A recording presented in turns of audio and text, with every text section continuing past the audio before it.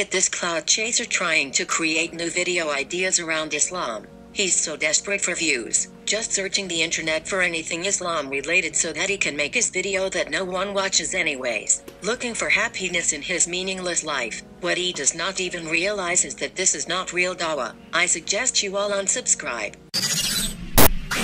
WAYOFLIFESQ, keeping it 100. Assalamu alaikum, welcome back to my YouTube channel. I'm just so grateful, thankful, and humbled that Allah sent you to this video today. And I'm so sorry for not having an intro earlier. No, I made the intro myself because you're not creative enough. You did the intro?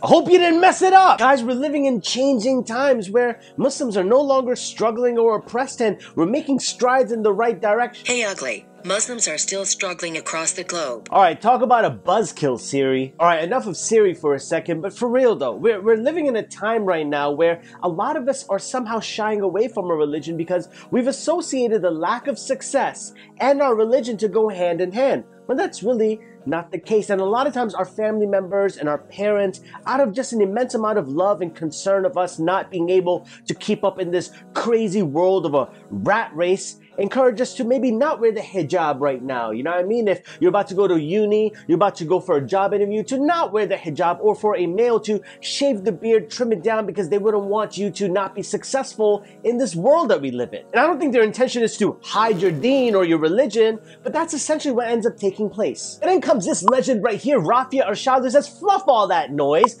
I'm gonna represent Islam, I'm gonna wear the hijab, and I'm gonna achieve the highest levels possible. Just watch me. That's exactly what this legend did, being the first ever hijab-wearing woman to be appointed as district judge. Oh, I know what she's trying to do. She's trying to bring Sharia law. But before we continue this video, here's a word from our sponsor, but that's cute with glasses on. By now, guys, it shouldn't come as a surprise to you that one of my sponsors, Indeed, has been super amazing. Like, honestly, their clothes are super dope. They keep me always laced up with the drip, and I appreciate them. And on top of being a Muslim-owned business, which we should be supporting, by the way, their clothes are absolutely comfortable, stylish, and amazing. I would not be suggesting this to you if I personally didn't wear them or like them, because I'm very particular when it comes to style and fashion, but I can tell you this right now, Indeed has not disappointed. So click the link in my description below and check out their website. Maybe there's something on sale that you'd like to purchase, or something that really catches your eye. But nonetheless, I really sincerely appreciate Indeed for supporting content creators such as myself. Without you guys, I couldn't be doing this. Now let's get back to the video. And that's exactly what Raffia wants for us. She doesn't want the hijab or the beard to stop you from thinking that you can't be successful. You can represent your deen. You don't have to sacrifice your Islamic values to make it, quote unquote. And she's proving that on a main stage. So many of us are so insecure and shy away from even asking for a few moments to pray Jummah on a Friday within our jobs because we're afraid we're not going to be accepted or even might get fired. Oftentimes we project our own lack of self-esteem and our own insecurities upon others when it comes to Islam, thinking that a company is racist or they won't hire me, hence causing you to change for them instead of changing for the sake of Allah. Oftentimes we think we have to change ourselves and our religion just to fit in within a group of friends or within a company so that they will accept us. But the truth is that if Allah makes it easy for us, there's no one who could stop us. But seeing stories such as Raffia, who is representing Islam and hijabis on such a mainstream and high platform,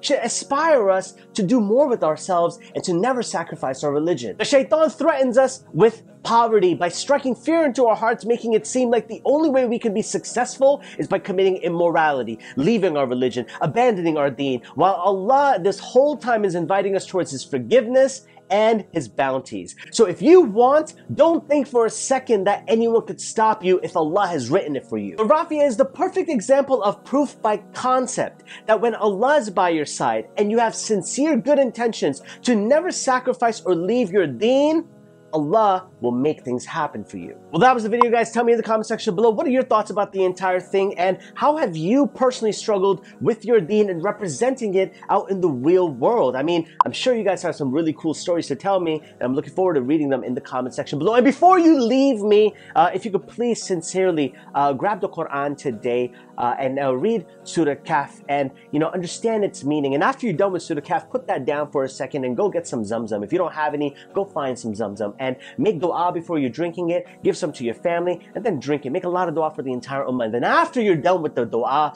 put that cup down, make a burp, and then say Alhamdulillah. Don't forget to do that. And then don't forget to smash this video with a huge thumbs up. I appreciate you so much. If you'd like to spend a little bit more time with me, click this video right here. And if you're new to this channel and you like what this is all about, you know, you're like developing a little vibe over here, consider subscribing by hitting this button right here. Love you all for the sake of Allah. And until next time, I'm out.